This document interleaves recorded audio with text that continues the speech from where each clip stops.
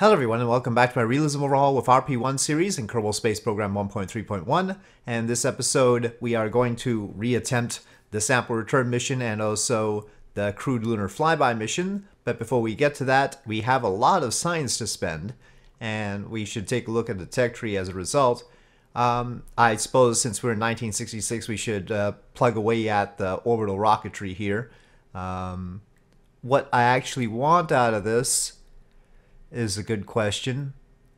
Maybe the advanced AJ-10s?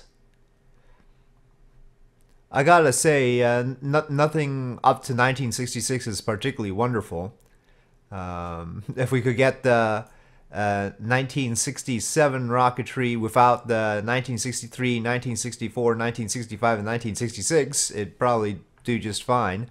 I don't recall the E1 being necessary along the way. AJ-10 is. These upgrades probably not really necessary. KTDU-35, meh. So, I mean, yeah, it's pretty meh.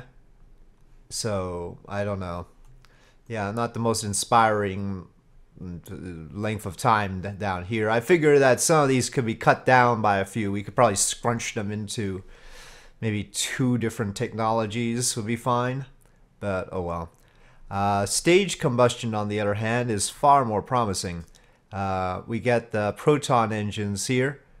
Yeah, maybe we should just skip this. I mean, if you got 60 science to spend, what would you rather spend it on?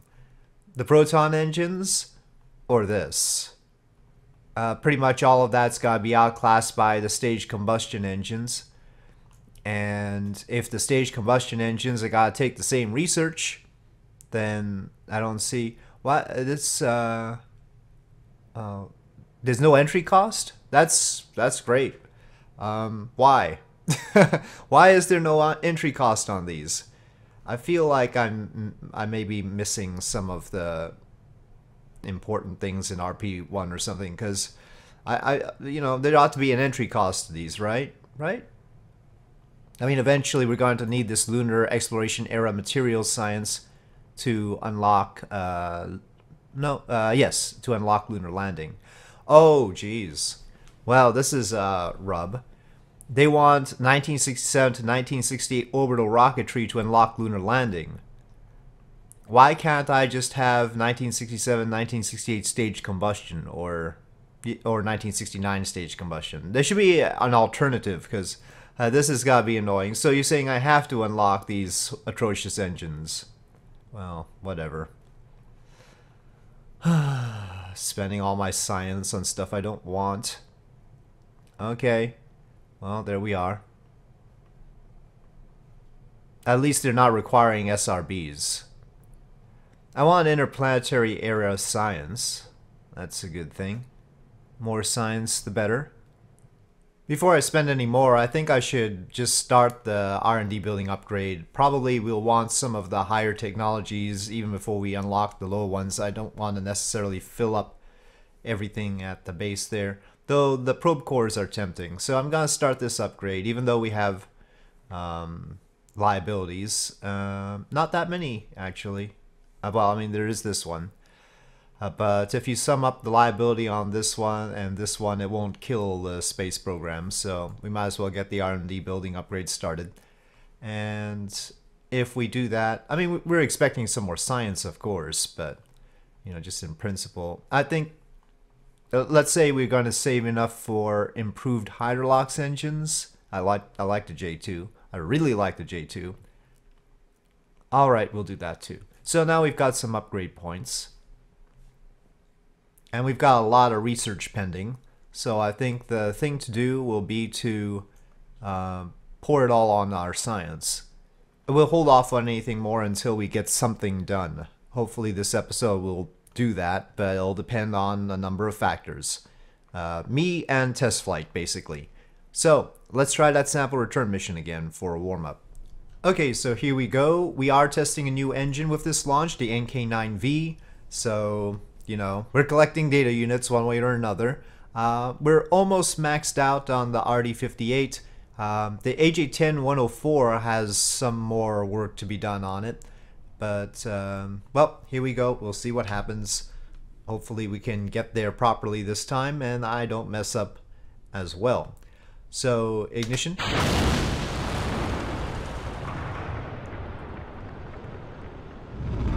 And launch. Oh, I keep forgetting the stupid avionics.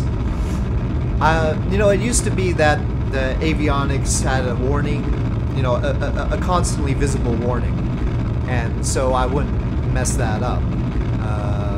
But now it's one of the tabs in that window with the tooling and the other things, and I always forget to check it. I wish it was just constantly up like it used to be. I got used to that. And the thing about the way it used to be is it wouldn't show up unless there was a problem kind of thing. Or at least you didn't notice it unless there was a problem. So, because I don't see it anymore, I think, okay, everything's alright. And I keep forgetting to fix this one. I mean, most of the time I get it right, but because we put these side pods on. Right now, we only have enough avionics for the core. This is sort of an adapted mission here.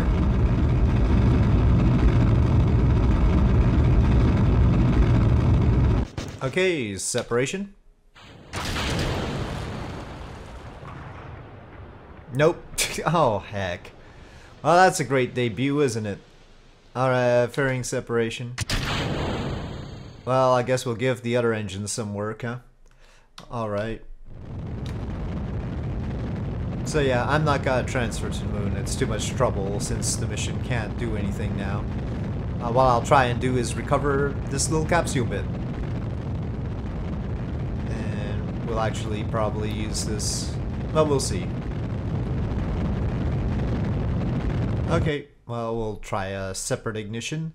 Heck, let's do a boost back. Of some kind. Might as well arm the parachute now. I wonder what would happen if I used the rest of the fuel up here to also retro burn. So it'll be a sort of quick descent.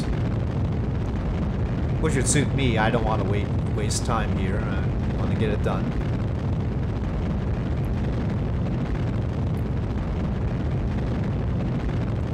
Well, now the AJ-10 worked. It's one engine or another. Wait till we get the J2. The thing about the J2 is, it can take the place of more than one of these stages. Like, it could be the NK9V plus the RD58. Okay, 5,000 is going to be pretty harsh, but there's no Kerbal on board, so it's fine. Let's shut down, turn normal, separate that off, and then prepare to come down.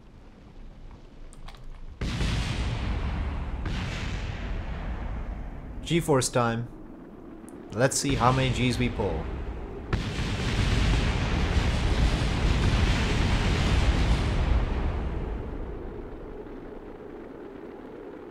This is like an abort scenario kind of thing. If you're on the second stage of something.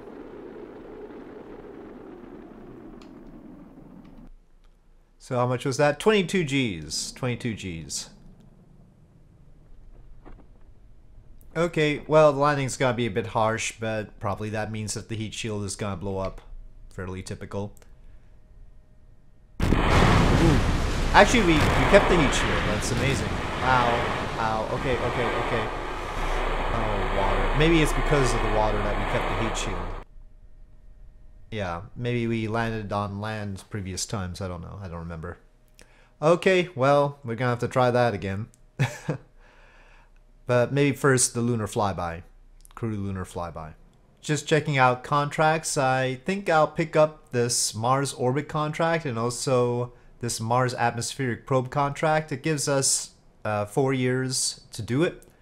And, well, of course, there aren't too many transfer windows in that time, but yeah, I think we'll give it a go. The failure is not too bad on it.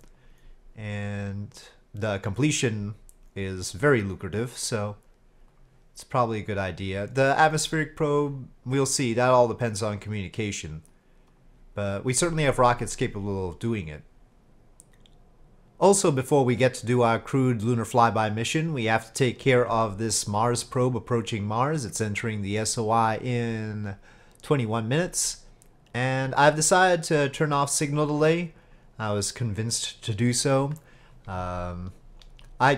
I mean, I can work around it, but it is probably just gonna delay stuff in the videos. I mean, it's just gonna take a little bit longer to do everything. So if you want more videos, probably turning it off is a better idea. So we get more stuff done in each video. So anyway, here we go. We've got a good periapsis, though we don't even have a flyby contract right now. And we don't have enough delta V for orbit. Though, well, unfortunately the atmospheric probe one, I bet, well, no, it doesn't say that it needs a new vehicle. Well, I mean, we could try it out, right? I mean, let's see. Can we get closer to Mars? It says 50 kilometers. It gets pretty hot at 50 kilometers. And we don't have any ablator. Well, we do have communication back, so we're okay actually. And I would like to be more convincingly below 50 kilometers if possible. We're already in the atmosphere. Dish side first seems like we're actually, I don't know where we're going. Sideways? I don't know. Oh, everything's blowing up, everything's blowing up, everything's blowing up. Or... yeah, things are going bad. Okay, that was quick.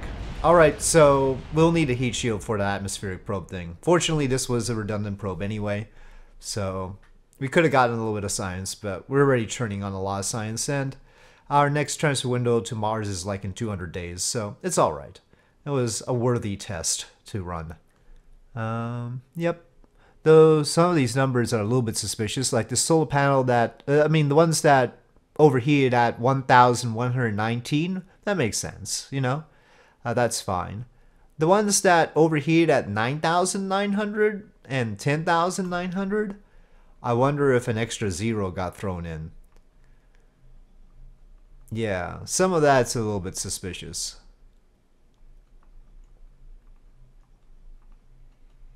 I mean, it was gonna get hot, but I don't think it was gonna get that hot. It would have exploded long before that anyway, right? Some of this stuff, sometimes. Anyway, back to Space Center. Okay, I think I need to restart the game. Philvy's on the launch pad with the rocket. I don't know, maybe we could launch, but this is highly irregular. Normally the scatterer issues stop when you finally bring the thing out to the launch pad, but this might be more than a scatterer issue because we've got some transparency. It looks like half of the normals are opposite of what they ought to be. I don't know what the heck is going on right now. Yep, this is highly irregular. At least the rocket didn't explode when it loaded, but I hope it's gonna be alright after I restart the game. I've never seen this before. Disappearing rocket, disappearing launch, well, disappeared launch pad, and apparently water around here. This is serious. Okay, well, I've restarted and it looks like scatterer is okay. I don't know if it was scatterer causing the problem, mind you. It doesn't usually do that, but Philvy's there. I don't know what's going to happen when we try and fly it, though. Let's see. Okay, it's looking safe. I'm gonna figure out the right timing to the moon. Okay, it's a daylight launch. Good times. Throttle up. SAS on. And ignition.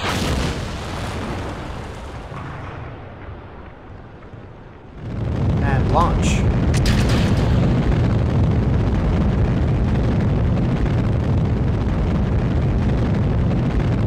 Okay, we are off.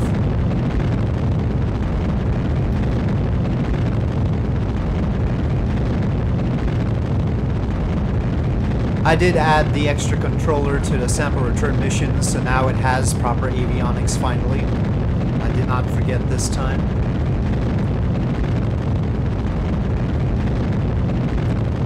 The NK9V is still going to be a bit of a problem. I considered switching back to the LR105 since it's more reliable, but we'll give it one more go.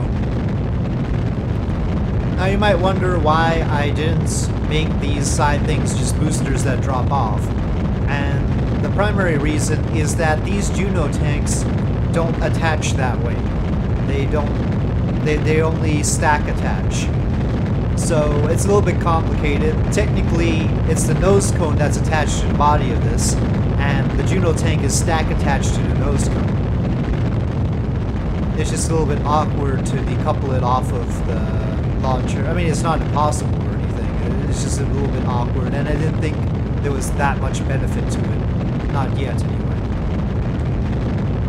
But basically, the decoupler would have to go on the nose cone and be tweaked down, and I have to do more testing to figure out whether that's a good thing or not. And you know, I don't do testing outside of the launches I show in the videos, so that sort of thing really does require more simulation to see if the boosters can decouple properly.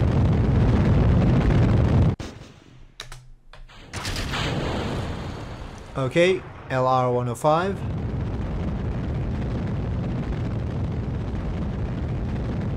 So often our savior, please do not fail us now. We're a little bit high up, but everything else is nominal. We're beyond halfway through this burn.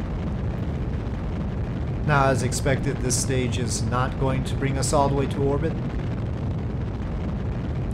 We are going to be using the RD-58 to complete orbit. It does occur to me that I forgot to shut some engines down during launch, so we actually had pretty high G-forces, huh? Okay, is this engine okay? Yeah, alright. Ignition.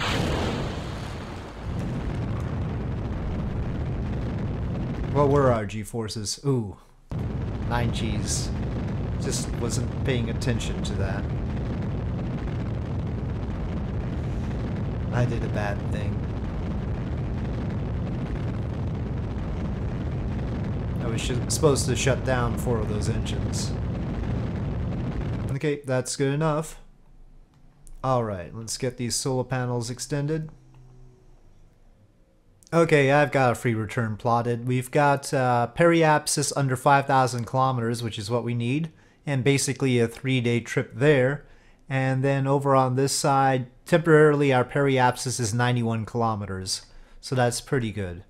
So, yep, I think we can definitely work with that. But we have to wait an hour around here. So, here we go. But I doubt boil off is going to be a huge issue. That total delta V is, of course, subtracting the 1 kilonewton thruster at the top. The planet is looking weird again. It's mostly transparent. I don't like the whole transparency thing. That's not good. It's practically a flat Earth right now. Look at that. Very suspicious. Very suspicious. Sometimes it does stuff like this when you switch to a different vessel and come back to this. Maybe it's because I switched to it on the launch pad after I restarted, maybe? I don't know. Okay, setting the fuel down and ignition. It lit. Not a trivial thing. Okay, and shut down. Alright, let's take a look at the situation. We've got 2 ends to consider here. So it's lifting up the moon periapsis and bringing down the Earth periapsis.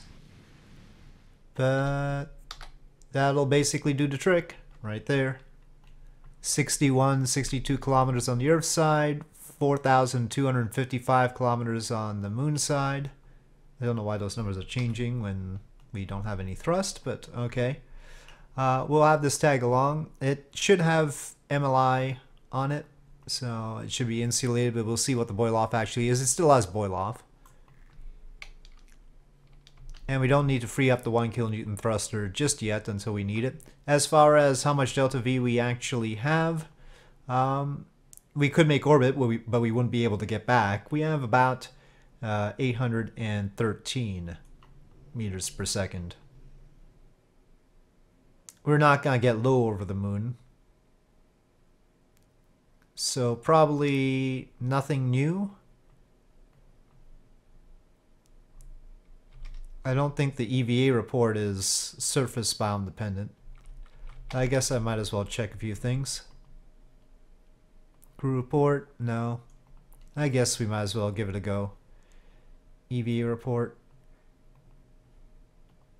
Nope. Nope. High over the moon. Not biome specific. Okay. Well, let us proceed. Let's just do the thing. How's boil off been? We haven't had any... Yeah, I don't really see that we've had any. It says it's boiling off, but it hasn't really been boiling off. Interesting. The MLI is doing its thing. And we've checkmarked fly by the moon within 5,000 kilometers. So now we just need to get our Kerbal back home safely. It's always a trick, isn't it? I'm gonna go with 62 kilometers. I think that might be sufficient. We'll see. We're looking good on supplies and everything overall. Phil V. Kerman, our intrepid Kerbonaut. Our valiant Kerbonaut, even. Well, I suppose we can try and make the situation a bit gentler here. And I want to give this engine one more ignition to get as many data points. Well, we've sort of maxed it out, but we'll see. Okay. Is that all settled? All right. Engage. Okay. Well, let's dump the service module. Okay. Nose cone. Right. And let's back away from the nose cone.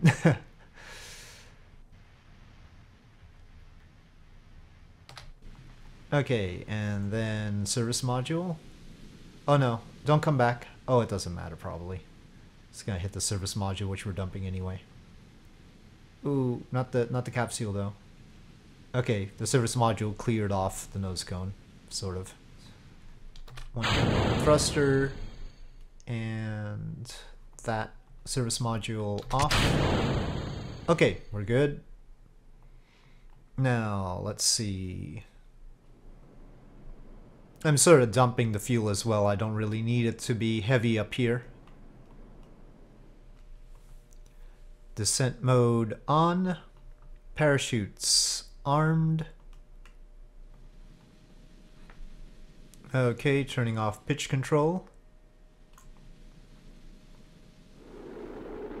Okay, preparing to hang out at this level. Okay, I think it's time to roll back.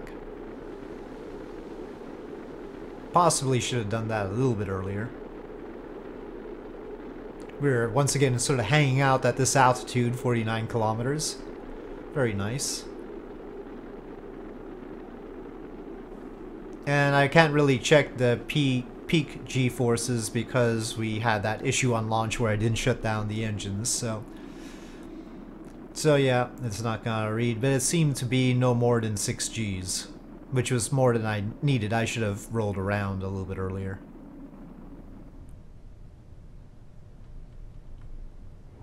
And we have deployment. We got a crewed duration record as well, 7 days. Just waiting to return home safely here. Does that mean the other mission must have been less than 7 days? That's interesting. The one that didn't quite make it on the required lunar flyby.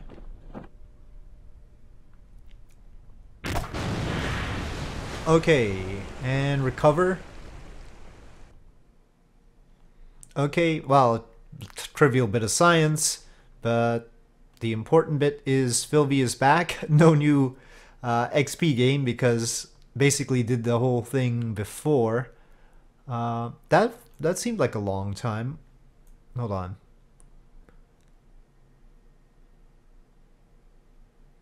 Oh, I didn't quite catch how long Philby would be out. Is that in here? Recovering. Yeah, wow. On that for that mission, Philby is out for 11 months. Well, 10 and a half months. But that's interesting. Is it related to how much money they make in the contract or something? I don't know what it's because I mean, you know, we sent him basically on the same trip before and he was back in a week.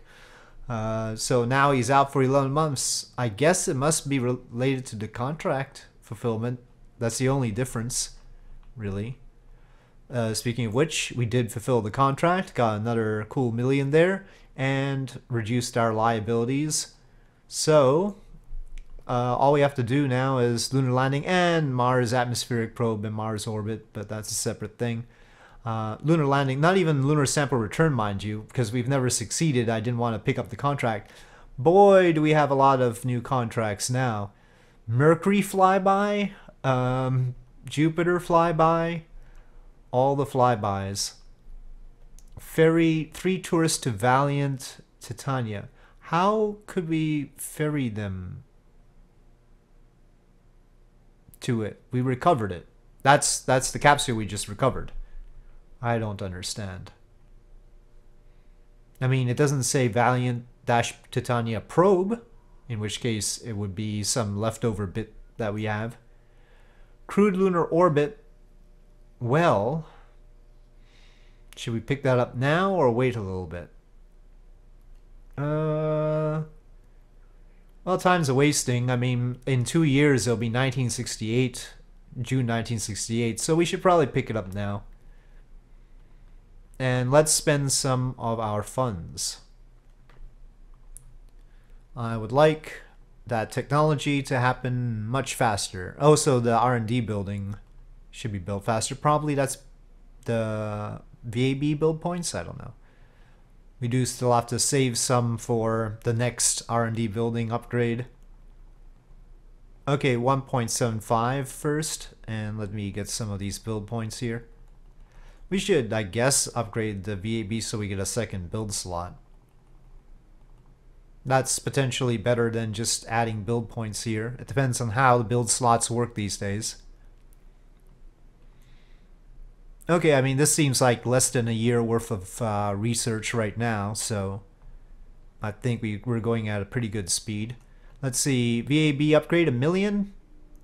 Yeah, sure, why not? Facility upgrade requested, and that'll be done in about 100 days. They can be done concurrently. And just checking out our liabilities, we've got 1.62 million there, 1.82 million, 2.2 million, let's 2.02 million, 2.3 million. So let's just call it an even 3 million and we can still spend some money. Now, of course, we still have to be able to launch stuff. I don't think I need to upgrade the tracking station yet. Wish Kerbals got cheaper when you upgrade. I guess maybe we should invest in more Kerbals. We've only got 2, Philby and Naki, or Nake. We've lost these because they retired. So yeah, Chadnard.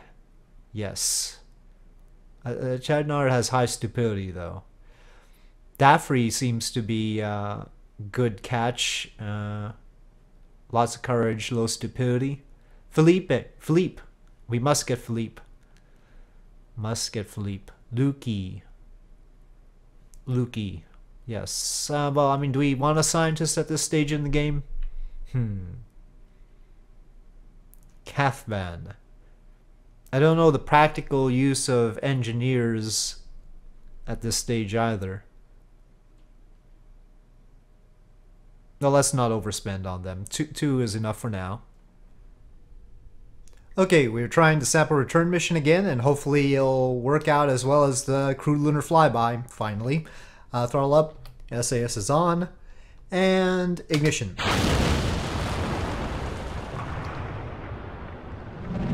And launch.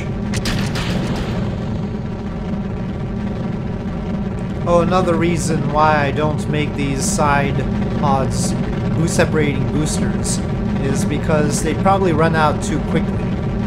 It's better that they are feeding from fuel in the main tank as well.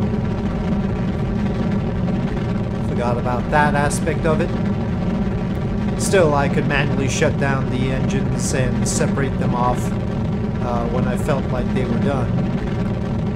If we set the fuel priority to these Juno tanks to be first to empty. So it really is down to the decoupler issue and the fact that the Juno tanks don't surface attach. Okay, separation. And we've got a functional NK9V, at least initially. Let's not jump the gun. Fairings can be separated. Okay. And why don't I tune the antennae now? Okay, we are about to make orbit. It actually did the entire burn this time.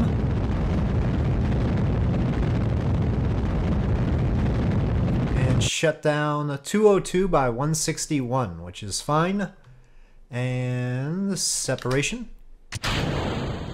RCS on and forward. And we are clear. No problems. Let's spot for the moon. Well, this time we don't need any free return shenanigans or anything like that. This is probably Oceanus Procellarum, like we keep hitting that. And probably the situation will change somewhat as we get there, though. But yeah, let's wait until we do the burn to figure things out. This is good enough for now. All right, 45 minutes. And ignition. All right, the RD-58 did ignite.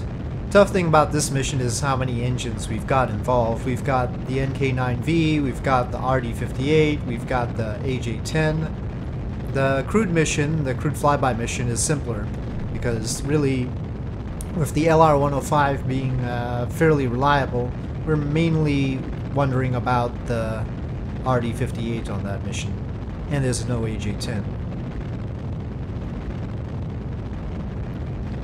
Okay, that burn was good, and we're finishing it off with the RCS here. I don't know if it'll provide quite enough, but then again we can move on to the AJ-10 with its infinite, well, in theory infinite ignitions if it doesn't mess up. So yeah, but it's still all gonna be very tight. This might all be more efficient with the RL-10, but that costs a lot. We have unlocked the technology for it, but the unlock cost is pretty darn expensive. So then again, we do now have quite a lot of money. So we can think about that, but I'd rather just wait until we get the J2. I'm not a big fan of the early RL-10s anyway. They're not very reliable.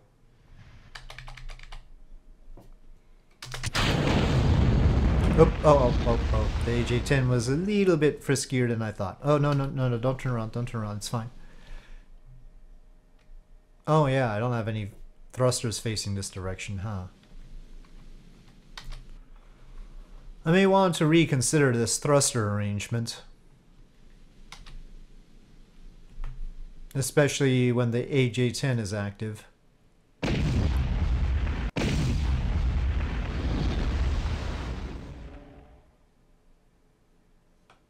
Uh-oh. Ah. I tried to push it too much. It's failed. I shouldn't have tried the multiple ignition thing. Ah, shucks. I still haven't fixed the thing where we can't really pump down fuel. I just need to abandon the AJ-10 altogether. It's just not worth it. The RD-58 is doing better. The AJ-10, if anything, is doing worse these days. I mean, technically our contract is just to land on the moon right now. I said that last time and I didn't do so well. Okay, well, we are on a crash course. That's good. At least I think it's good. But are we on a crash course that the landing location will face the Earth? Not really. Okay, I've probably overdone the corrections. But let's see what we can do. Tough thing about the direct approach is you can't rely on the suicide burn countdown very well. But basically, as long as the suicide burn countdown is ticking towards 0 faster than time to land is ticking towards 0, it's probably okay, maybe. So we don't have enough delta V in this stage, but this delta V reading isn't including the RCS at the top because it's just RCS thrusters. But again, we're going to have to flip around, and that's going to be a dodgy business altogether anyway. However, I do know that delta V we have up here is not a whole lot. It's probably around 400, which if you take a look at the surface velocity and subtract out the stage delta V, it's, I don't know. That's pretty close. And it's getting worse. Once this stage goes out, I'll just directly decouple the heat shield. That'll get rid of the rest. Though I guess the impulse from the decoupling here might be a good thing to have. I guess we'll do that. Okay, and decouple. Alright, that's all good. Now we have to flip around really quickly. And apply thrust in this direction. Oh no, we're not going to have enough time. And because I'm using the RCS for thrust, it can't control itself very well. Oh well. Litho braking it is. Maybe I should just land another lander on the moon and skip the whole sample return thing, though it is lucrative. Or maybe just build a better mission. There are options. Yeah, okay. I've had enough with this sample return mission thing. I'll have to come up with something completely different next time. There's no way I'm gonna do this again. Alright, well, on that unfortunate note, despite our great success with the Crewed Lunar Flyby, I'll say thank you for watching. I hope you enjoyed this video. If you did enjoy this video, please do press like. If you have any comments or suggestions, please leave them in the comment section below, and I'll see you next time.